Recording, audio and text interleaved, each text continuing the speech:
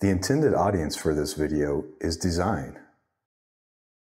When migrating a project from Unity to Unreal Engine, one of the most important questions to answer at the outset is, what are we migrating to Blueprints and what are we migrating to C++? The answer to this question is not straightforward.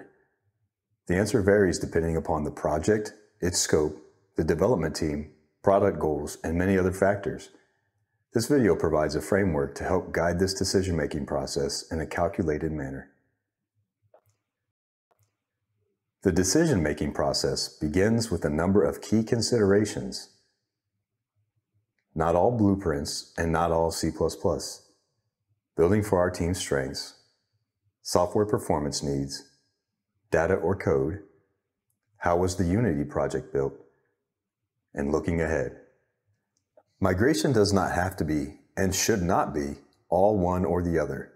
A mix of blueprints and C++, tailored to project needs, team needs, and product goals, yields the best results. The strengths of each framework are covered later in this video and can be used to help with decision making. But first, it is important to fully understand the key considerations. First, what is the technical aptitude of those who are responsible for building out the game's content?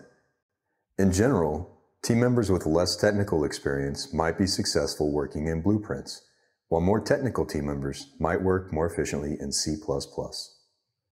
In addition, what is the type and volume of work being done to build content? Work that requires a high volume of simple data tuning is typically better served by blueprints, as blueprints are typically faster to iterate and edit in volume. On the other hand, if a higher volume of new functionality is being built out, it is typically better to build out such content in C++, as C++ is typically easier to maintain and can run in a parallel workflow. Blueprints do not have merge capabilities and, in certain source control solutions, cannot be checked out by more than one user. Next, consider the type of experience being built and how performance affects the experience.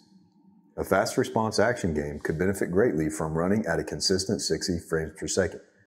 On the other hand, a turn-based game or adventure game might still be successful running at a consistent 30 frames per second. Depending upon context, C++ can be more performant than blueprints. It is recommended that C++ be used for core systems that require tight I/O loops, large dataset processing, and/or multi-threading. If 60 frames per second performance is a necessity, and your project fits the example profile, you might want to put heavier consideration towards C++ for systems that do not absolutely require blueprints. As well, consider what can and should be exposed as tunable data. If implementers and content builders require a high volume of experimentation and iteration to be successful, you might want to put heavier consideration on building those aspects they will touch as blueprints or data assets. Even if an actor's functionality is better served by being built in C++, the data it interfaces with can still be built as blueprint properties, which can be quickly iterated in the editor and do not require a code recompile upon edit.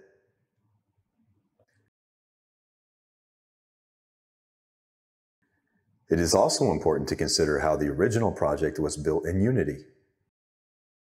Projects built with a high volume of complex, nested prefab construction might be quicker to rebuild in blueprints, as it can be easier to conceptualize how such an implementation more directly translates over to blueprints.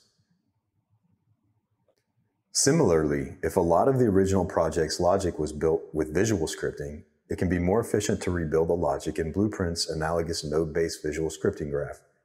In such cases, employing blueprints typically requires less re-envisioning of implementation than translating to C++ might. In most cases, a development team has plans to create more than one video game. This should also factor into the blueprints or C++ decision-making process, particularly if the team is also building games on other game engines or other major Unreal Engine versions. Generally, C++ is more portable, including to different major Unreal Engine versions, as blueprints are not necessarily forward compatible to newer versions of Unreal Engine. Blueprints and C++ each have their own set of strengths, which play a key role in what you choose to migrate to one or the other. Some of Blueprint's greatest strengths are typically easier to use, less low-level expertise required, can be iterated in real time and without code recompile, great for a high volume of content adjustments or tuning, good for rapid prototyping, more directly translate from Unity visual scripting. Some of C++'s greatest strengths are better for scaling functionality and for maintenance, more efficiently ported between different engines and major engine versions, more performant, especially in projects with a higher volume of complex game logic. Core concept and workflow translates more directly from C#. Can be used to add additional engine functionality in Blueprint's logic, as C++ provides full access to the engine features, while Blueprints does not by default. Always keep in mind that Blueprints and C++ are designed to work in harmony, so mixing the two in a manner best suited to your team and project is perfectly natural and encouraged. Blueprint nodes are built on C++, so even a blueprint graph naturally combines the two. This means that a team can create nodes in C++ that are complex yet efficient, which content builders and implementers can use in blueprint graphs by way of simple visual scripting and data handling.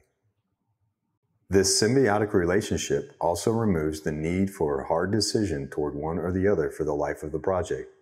Which framework is used for what can flexibly change as the need arises. This malleability also makes it easy to reuse logic across various Unreal Engine systems and frameworks. To wrap up, we offer some pointers and best practices for the process of converting a project from Unity to Unreal Engine. Build with performance needs in mind from the very beginning. Learn your team's technical strengths and gaps. Do not scatter your tuning interfaces across different assets and code. Establish the vision while maintaining flexibility. Look for patterns in the Unity project and consider how those patterns can be translated to Unreal Engine. For deeper details, refer back to the Inside Unreal Deep Dive video on the differences between Blueprints and C++, linked to in this video's description. It is also recommended that you refer back to the Unreal Engine documentation, also linked to in this video's description.